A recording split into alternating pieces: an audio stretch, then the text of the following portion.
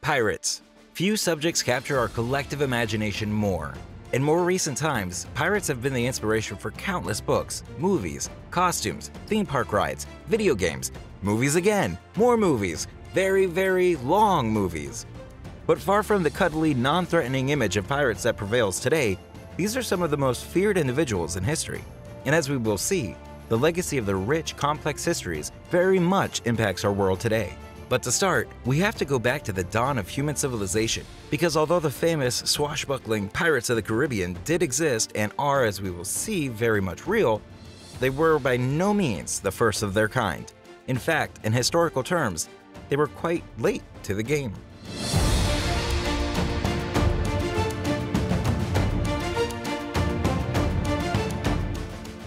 If you'd like to see more history stories, be sure to give us a like and tell us which topics you want to learn about next.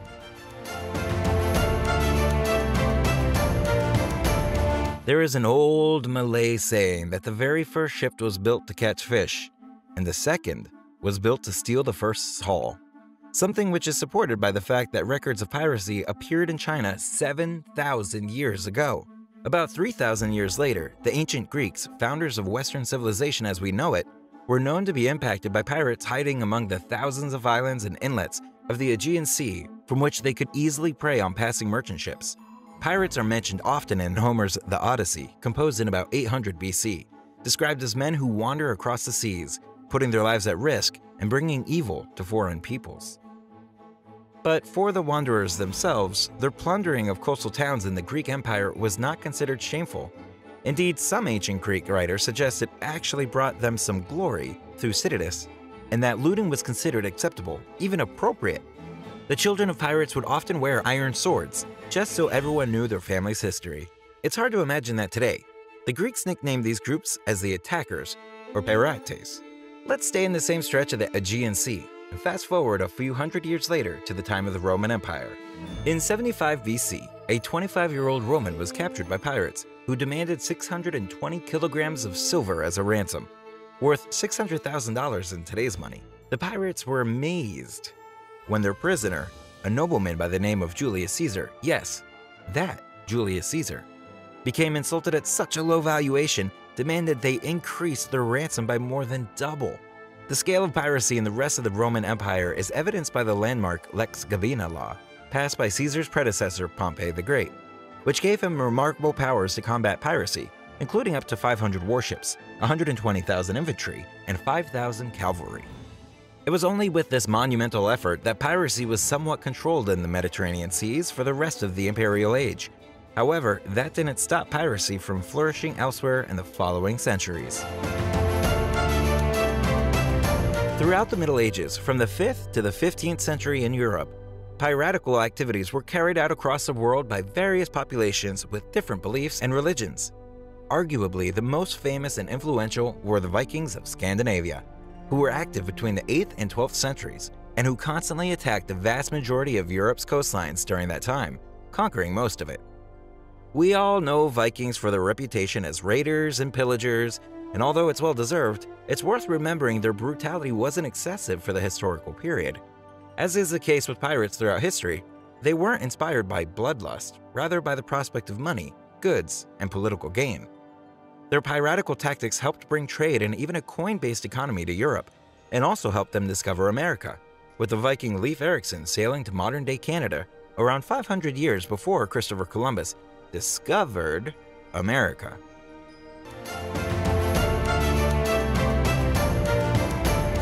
From a piratical point of view, the Vikings were significant because they were tied to a physical state, rather than just being bandits on the run from the law. In many ways, they were the law. They weren't unique. The modern-day nations of Tunisia, Libya, Algeria, and Morocco from the northern coast of Africa relied entirely on piracy until the 19th century. But as Christianity grew in Europe, they boosted the resources and coastal defenses of the new nations, but this didn't herald an end to piracy.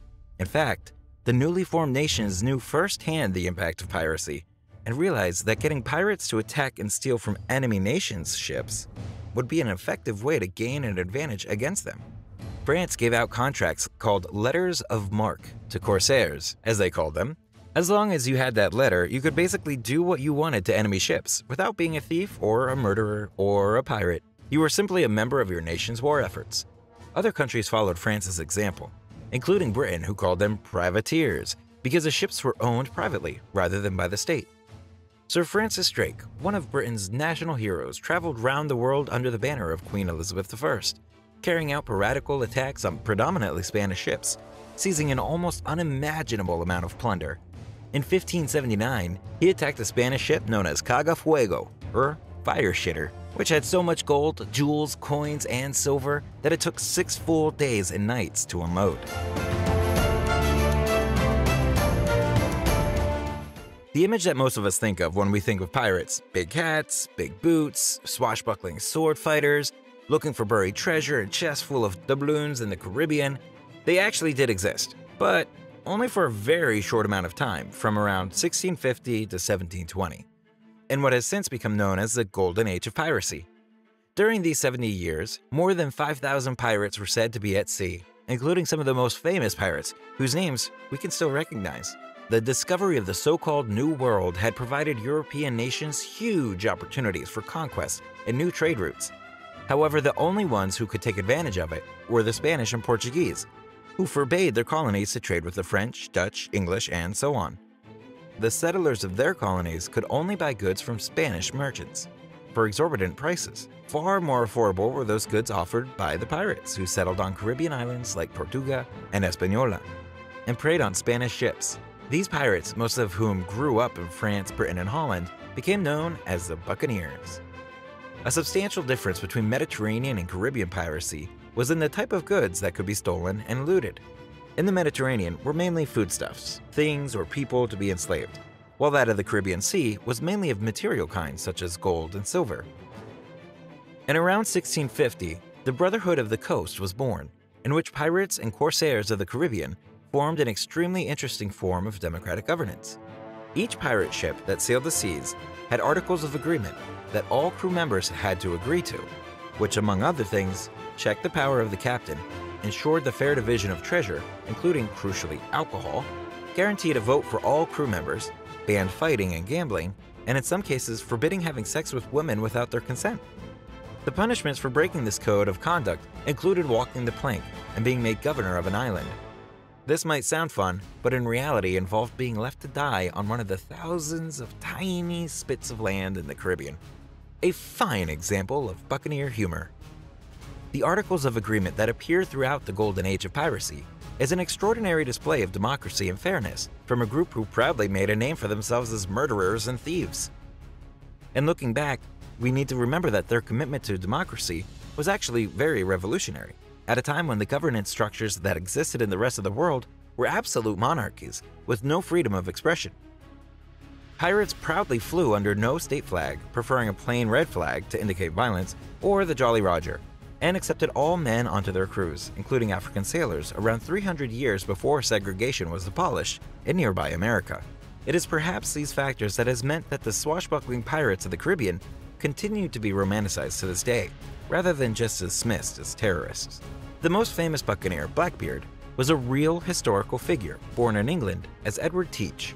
Blackbeard was known for cultivating a very carefully planned image of himself. He grew his hair and beard long, wore dark clothing, knee-high boots, and several gun holsters, and was known to stick lit matches under his wide hat to scare his crew as he spoke to them.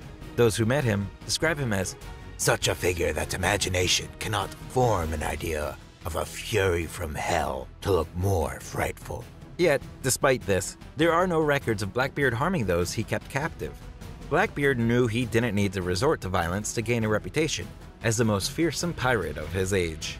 Soon enough, however, more resources began to be diverted by Spain and England to countering the Caribbean pirate threat.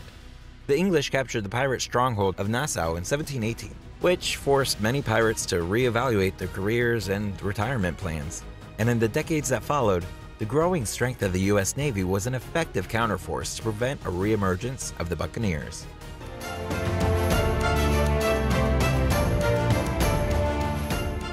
As we have seen, piracy at sea has posed a serious threat to freedom and security in shipping since the dawn of civilization, particularly in trade. And given that around 95% of all trade still happens by sea, naturally, piracy remains a threat. From knife-wielding amateur thieves who are opportunists with little tactical knowledge, to the more professional pirates with sophisticated technology and crews.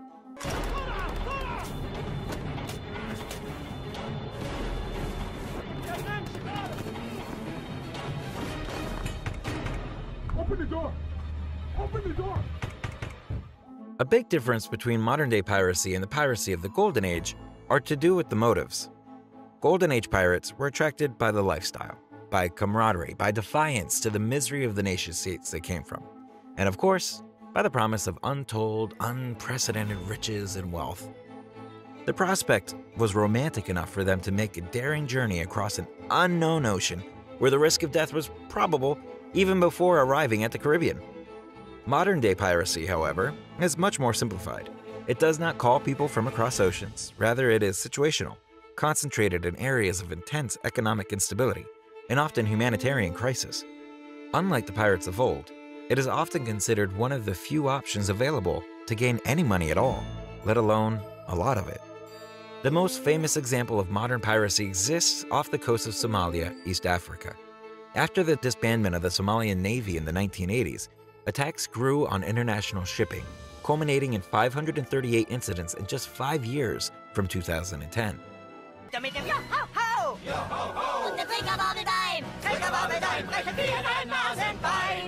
The piracy craze spread to the Indian Ocean and the Straits of Hormuz and Malacca, also regions marked by poverty and socio-political instability. The strengthening of the military patrols by the International Task Force has in recent years successfully combated Somali piracy, or at least the more organized versions of it. And finally, there is, of course, digital piracy. Prominent piracy websites such as the Pirate Bay have long tried to associate themselves with the pirates of yesteryear. But can we speak of them in the same breath as Blackbeard? In terms of their economic impact, potentially. Nearly 190 billion visits were made to illegal piracy websites in 2018 alone, with half of all visits to watch television shows. That's all lost income for the producers, although the exact amount is hard to quantify. In terms of social impact, digital piracy has undoubtedly had a significant impact too, leading to the rise of streaming services like Netflix and Spotify to provide an answer to the ease of which such shows were illicitly available online. But we should be wary about confusing digital piracy too closely with traditional piracy, as to do so would obscure what we can learn from them. The history of seafaring piracy is ancient, tied closely to politics, to the state of the world as we know it. It's almost too easy to forget that these figures were criminals, responsible for thousands of deaths. Perhaps it's precisely this complexity which makes them so fascinating, and why they continue to thrill us to this very day. Now that you've heard it all, what do you think about pirates? Which historical period did you find the most interesting? Do you believe in the future there would be no pirates at all? Be sure to leave your comments below, and don't forget to subscribe to our YouTube channel and Instagram page. And remember that now you can also listen to Curious Muse. Just find us on the podcast platform of your choice and enjoy.